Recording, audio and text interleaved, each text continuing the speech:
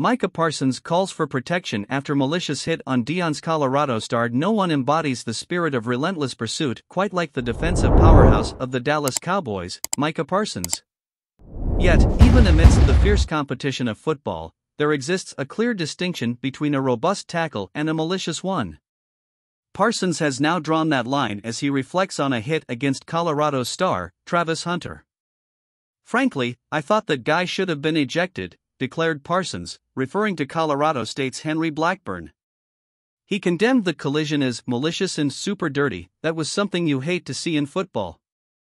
The incident unfolded during the emotionally charged Rocky Mountain Showdown game, ultimately forcing Hunter to exit the field and seek hospitalization. The game had garnered national attention due to Deion Sanders' transformative presence as the first-year coach of the Buffaloes, who clinched victory in double overtime and are now enjoying a 3-0 season start. Parsons firmly believes that Blackburn's actions went beyond the boundaries of acceptable play, going so far as to say that such hits have no place in both college football and the NFL. "We must protect our fellow athletes," asserted Parsons, who not only shines as the linchpin of the 2-0 Cowboys but is also a strong contender for both NFL Defensive Player of the Year and MVP. "Life extends far beyond the confines of football, but this incident is unequivocally unacceptable. Travis Hunter, you don't deserve that." In these challenging moments, Parsons offered encouragement to the sophomore sensation, Travis Hunter, a double threat for CU.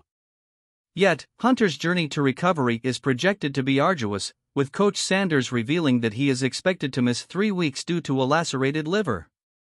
Hunter, however, remains resolute, bolstered by the unwavering support of Micah. "Events like these are an unfortunate part of the game," Hunter remarked.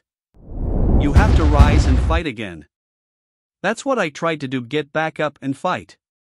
Thankfully, the doctors intervened. What are your thoughts on the incident and Micah Parsons' call for player protection?